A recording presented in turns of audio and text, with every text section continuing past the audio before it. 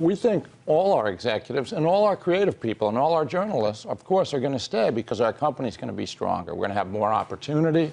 I'm also going to stay for a period of at least a year or two to see how we need to make this work. But we've got a tremendous bench of talent.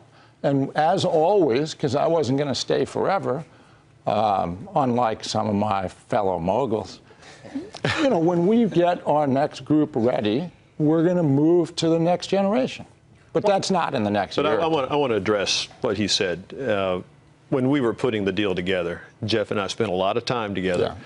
One of the primary issues we discussed is this issue that you're articulating.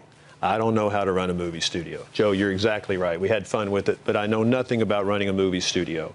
And making sure that the talent is retained and that we organize the business post-transaction so that the business is operated and run largely like it is today. And that's a huge piece of this. And so I feel really comfortable with Jeff's plan on keeping the talent in place and ensuring we have continuity.